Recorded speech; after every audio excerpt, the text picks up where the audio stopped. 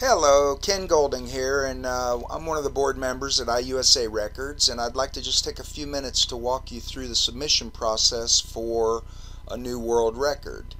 So in order to do that, there's going to be a lot of steps along the way, and I'm going to try to put together a video that just outlines the whole thing for you. So the first thing you're going to want to do is just go to IUSArecords.com. When you get to IUSArecords.com, this is the main website, and right here smack dab in the middle of the menu bar, you'll see Submit.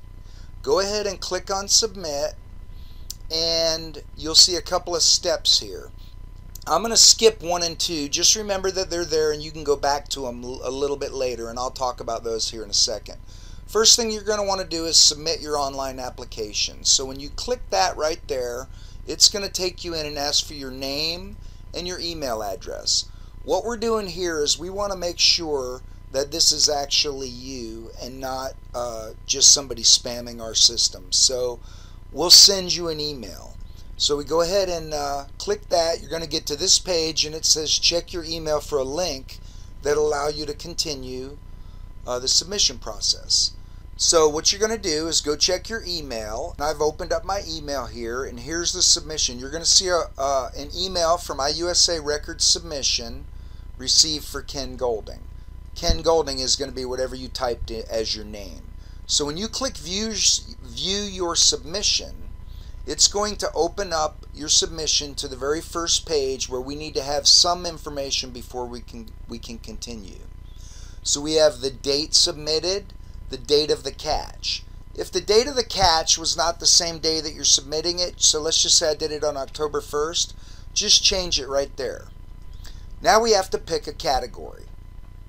Your choices on category is men or women, a sling pole spear, or spear gun. In this case, let's say it was a pole spear. We need to now select the fish. So find your fish on this list and select it. If for some reason you don't see your fish on this list, it is possible that we don't have every fish that's out there. We have a fish biologist on the board, Mark Steele, and he can help identify fish. So just put the common name in there if you don't know the fish. Even though we say it's required, common name can substitute for that. If you know the scientific name, put it on there. We can change this after the fact.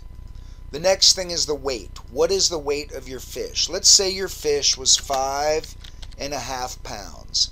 If you enter it like 5.5 pounds, and you can pick pounds or kilograms, it doesn't matter, we convert that back and forth. If you pick 5.5 pounds, that will not work. You have to do it as a decimal 5.5. Pick your country and then your location. So be as specific as you can possibly be without, if you're worried about giving up your spot, we don't need latitude and longitude coordinates, but just be as specific as you can. So we'll do off Palm Beach Inlet. And then we click to continue. At this point, we're ready to start gathering information for your submission. So there's a floating menu that sits at the bottom, and it outlines all the different areas. So when you click top, it's going to take you right back here. So what we're going to do is I'm going to walk you through each of the areas. The first information that we need is scale information. We'd like you to fill out all this information here. Next, you'll see witnesses and story.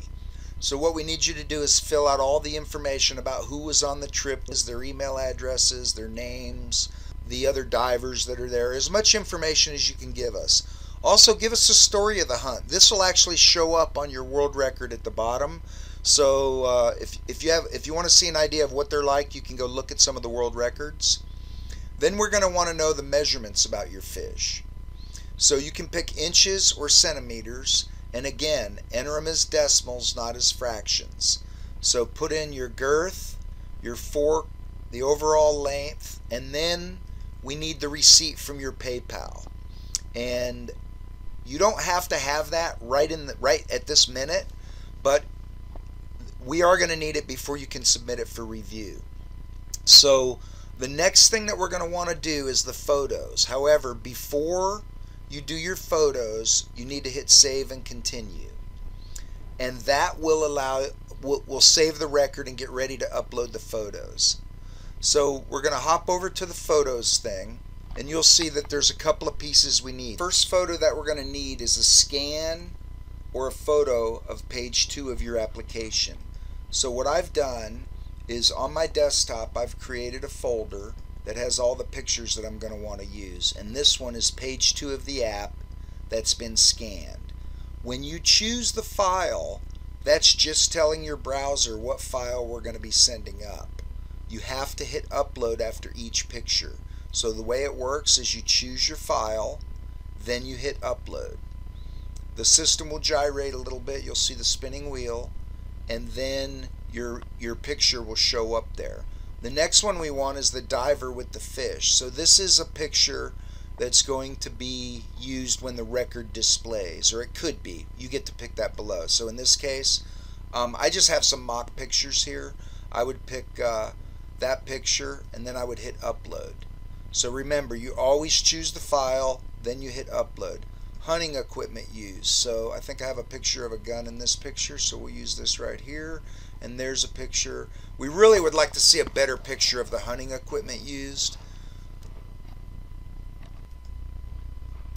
We would like a picture of the girth measurement, the length measurement, the fish on the scale with the weight showing. Make sure that we can see that good. Sometimes it's really hard. The numbers are blurred, and it can become a point of contention. So one thing we like to do is uphold our integrity here. So we want to make sure that we can see it, and these are actually kept as documentation that this was in fact the record. Next thing we want is the picture of the scale certification, the stamp or the documentation, and then we give you the ability to put up to 6 more photos if you want.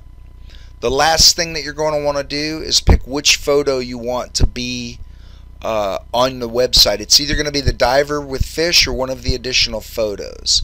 Then you can save and continue editing, or if you filled out everything including your PayPal transaction number, all your pieces are filled out and you think you're ready to go, you can submit it for review. Once you submit it for review, the board will look at it. If everything's right, it'll go into voting. If there's any questions, we'll reach out to you. We may have to have additional pictures or additional clarification, or if you just actually forgot something that we need. Once it's done, it'll go into voting, and then the process goes from there. The voting's fully automatic through, not fully automatic, but it's fully online. The voting is using the same online system, so the board members all vote online, and this is what the board members look at when they put their votes in. So you want to make sure that you're very detailed in filling out your information. Hopefully that helps. If not, reach out to Andy or myself, Ken at kengolding.com, and we'll be glad to get you online. And happy hunting and good luck out there.